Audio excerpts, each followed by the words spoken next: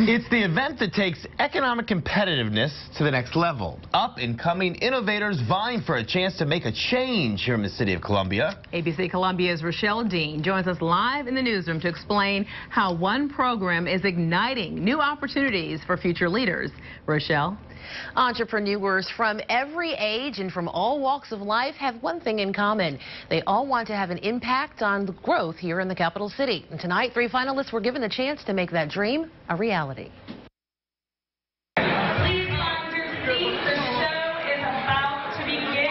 And with that, a room packed full of entrepreneurs and outside-of-the-box thinkers spent the night listening to ways they might be able to change the face of the Midlands, one business at a time.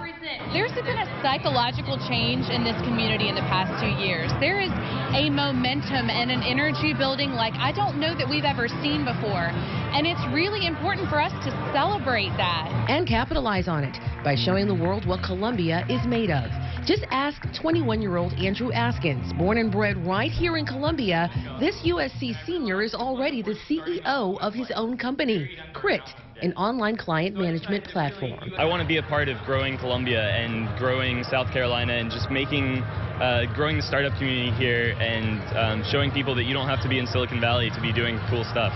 That's what we're doing. We're showcasing that. We're showcasing the Fortune 500s in the area, showing the high-tech technology that's here, just giving them an idea that this is going on right here in the Midlands.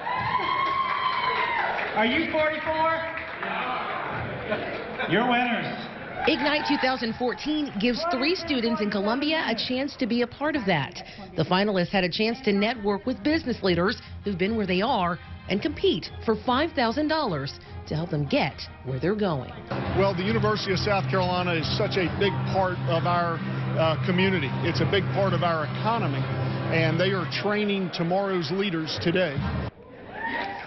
And out of the 3 finalists, we've learned Shambi Broom, creator of Web Girls Code, has been announced the winner. Her idea is designed to get young ladies between 3rd and 5th grade interested in science, technology, engineering, and math, and eventually wants to incorporate mobile classrooms. Good for her. Live in the newsroom, Rochelle Dean, ABC Columbia News. Wow. All right. Thank you, Rochelle.